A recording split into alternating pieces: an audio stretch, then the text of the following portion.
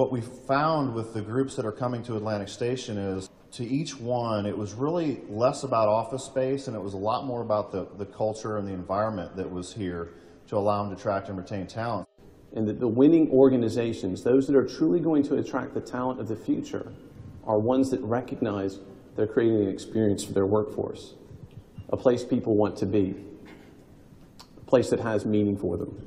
There are 4 generations currently working in the workforce. There's traditionalists who were born before 1946, baby boomers, Gen X, and Gen Y.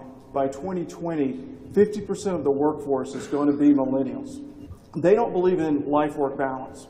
What they believe is life-work integration, life-work fit. You really want to look at your whole hiring, recruiting, onboarding, and training of your people. Retool it and rethink it. Space is being designed for retention. We're hearing more of that than anything else. Churn. How much churn is going on within a company? How many employees are they losing? Churn has gotten so big because employee culture has disappeared, and also you lack the synergistic aspects of working together.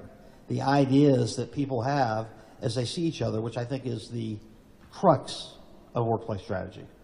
Workplace strategy isn't about always reducing space. It may start that way, but we did an interesting project. What came out of the project, though, is they took the same amount of space.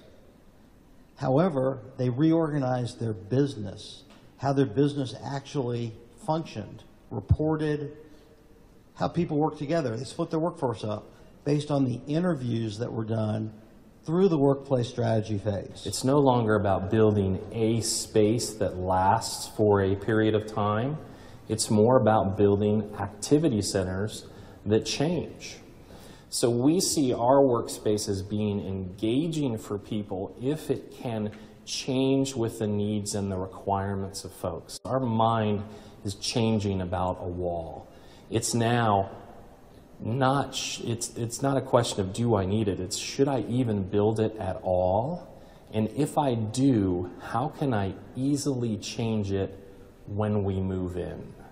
So the real estate cycle is moving slow compared to the speed of change in the workplace. The challenge is for a lot of these clients, what I'm finding is not to catch up to now, but to build a workplace like Workplace2020. That's a great name because it's a workplace for 2020, not a workplace for 2014. We really are thinking about it that the workplace should be as big an asset to a company like this as our brand is, as our people are, and as our global distribution system is.